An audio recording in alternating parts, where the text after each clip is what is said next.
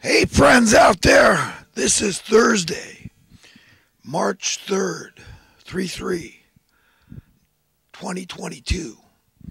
And it is just about almost exactly 5:30 in the morning here in Northern California. And as usual, I'll talk about a few different things today.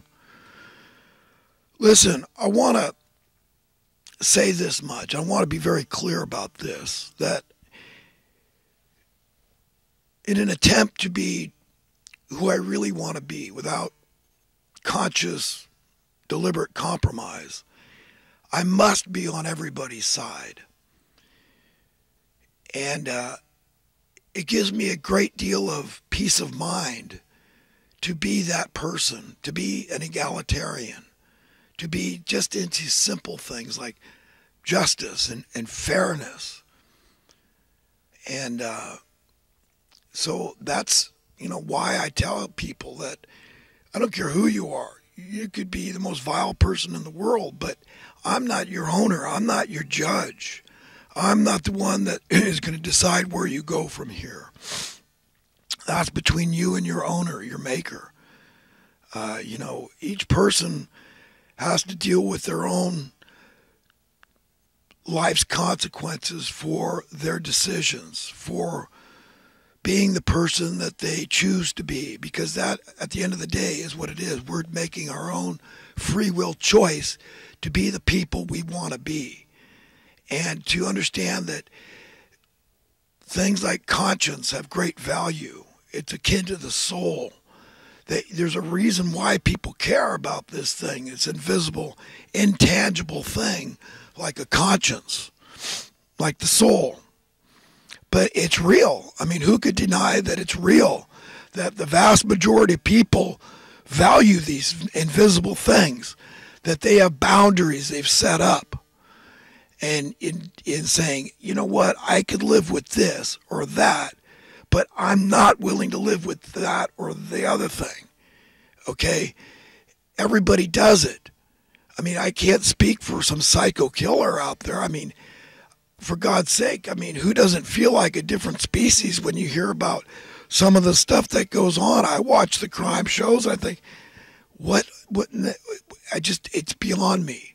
Does that mean I'm perfect? No. I'm just like every other human. I'm flawed in many ways. But, God uses us all for some purpose. And basically the purpose that I've stumbled upon is that he just wants friends. He likes friends. He likes to be liked. He wants more than just our love and admiration and respect, but he wants to be liked. And it's a beautiful thing when you realize that really is what we all kind of want, because love is cheap, really. Okay, I mean it in the topical sense. Okay, is that love our enemy, because a lot of people would say, hey, I know that's in the Bible, Jesus said it, but it's got to be a typo, because that's really prima facie stupid. That's why would you love some vile character out there? I don't know, but you can't feign it. So it's kind of a big deal to try to wrap our minds around what God is trying to say, what Christ is trying to say there. He wants us to have peace. He doesn't want a bunch of psychos living in our head. We got to forgive. We got to say, not my property. I understand God's heart, and God wishes none to perish, but all to come to repentance. That God does not delight in the destruction of wicked. That God wants us to emulate him. And he wants us to love one another. And in order to love one another, you got to care about each other. I know there's things we don't care about. I say I don't care about this or that all the time. It's just a means to escape dealing with something maybe I should care about.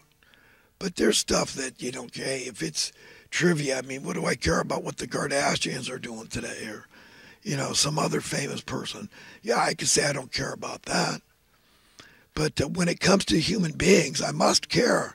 If I want other people to care about me, to love me, not on a superficial level, but deep down inside as a brother or a son or a dad, something like that. like their own family, that's what I want to offer them too.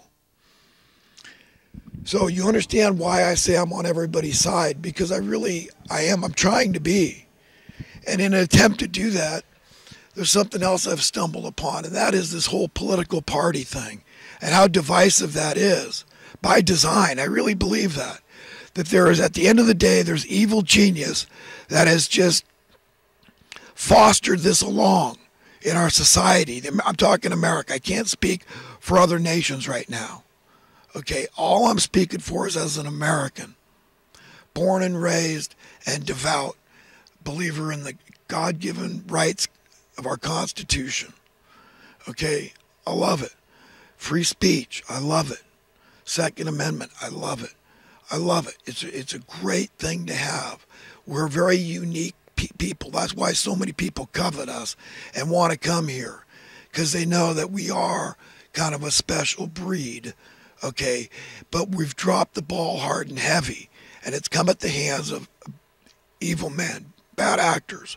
I mean, I love them. I don't like them, but they need to be exposed. They don't like it, but this is that time in history when it's all hitting the fan. Everything's coming out. They can't hide anymore. They can't act in stealth anymore. And I'm going to explain that to you. They control us with the purse strings. This is how it all works. Okay, who could say a political party isn't like a team? And who could say teams aren't by nature, by automatic default position? They work on adversity, right? You know, winners and losers and all this kind of crap. And it's all controlled by moneyed people. Okay, an evil genius is very tricky, very cunning, very sneaky. They act under the radar. They're very stealth in the way they operate. And they've been doing it for, listen, it's the same caliber, the same mentality of people at the uppermost echelons of power in the world, controlling the purse strings, that have been doing it ever since the inception of any form of money. Okay, no other creature has this burden. But who can honestly say, that's in their right mind, that humanity isn't obsessed with money? And not just in America, but all around the world. Civilization, and it ain't right. It ain't good. It's a big, big problem. We got to get off the junk, man. We're all addicted to it. That was the plan. They didn't want money to be less relevant in our lives by doing what it would have done organically, naturally, if we had any semblance of true capitalism involving supply and demand. Your money would have gone up in worth. And I'll explain it very simply, succinctly, and in a nutshell. For one reason, because we as a purportedly civilized society have found easier and easier methods to produce all the stuff, not only that we absolutely need, like food and shelter, our energy needs, potable water, but also trinkets, knickknacks, luxury goods, all the stuff that our little hearts desire, toys. Right. So you understand why your money, if left alone to the devices of just society, your local community, okay, if all this crap wasn't trickling down from on high, this divisiveness, we wouldn't see it in our local communities. We wouldn't have homeless problems. We wouldn't have people trying to live on minimum wage jobs, being cheated, going to see if they qualify to get food stamps, which they probably do. It's sick. We're sick. My whole life I've watched this unfold. Go in the wrong direction, my friends. This country's been going down the tubes at the hands of evil men and a multitude of minions that have said, hey, go with the flow, man. Jump on the bandwagon. Path of least resistance. Sorry, but I don't want to be poor. I see where this thing is going. Yeah, we're getting divided. The wealth and imbalance and disparity keeps growing. And I'm sorry, but I just, I love money maybe more than you, or just, I don't know, I'm smarter or more ambitious. I don't know. But I'm going to succeed at this thing called making money. I'm going to be prosperous and successful. End of story. So you understand, but I go to church every week. And I believe in Jesus and God, but you understand money. Money, money, money. Come on, don't be an idiot. Don't be a fool. Don't be a liar. We all love money. God understands. I mean, come on. You were supposed to be blessed. It says in the Bible, you're going to be blessed even now in this time. And you're going to get this and that. I know it all. And that the poor you're always going to have. I know it, my friends. I know what's written. But we're going to stand alone. No political parties standing beside us. No family members, no friends. No counselors, therapists, pastors, psychiatrists, psychotherapists, or anybody else are going to be standing with us, representing. No lawyers, on our own, giving account for who we decided to be. In this wheel, as far as we know, we got one shot at the apple, one bite at the apple, and then the day of reckoning. And it's decided where we're found worthy and deserving of going from here. And only you can decide that. And I'm just trying to be God's friend. I know what's most valuable to him on this planet. It's you. It's me. It's him. It's her. It's all of us equally. I can't believe anything else about Creator God Almighty, male and female, like our divine parents. It's obvious what they want from us. Our love and affections, loyalty, commitment, friendship, service. His yoke is easy, his load is light. It's not hard to please God. He makes it really easy. He doesn't expect too much from us. He knows we're only human. But if he didn't use flawed people, he wouldn't be able to use any one of us. I'm as human as anybody else out there. I know what it's like. It comes from the original sin, the fall of man. Everything got screwed up, man. God wished he didn't even create us at that point.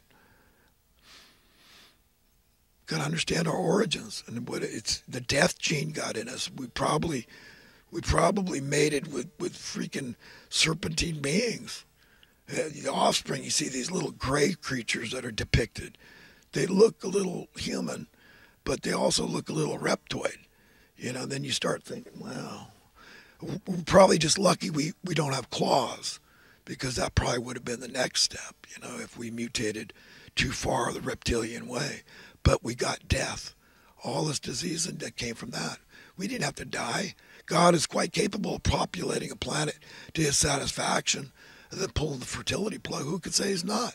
When he can lay out the universe, all the galaxies and solar systems. He can't do that. He can't end fertility. Of course he can.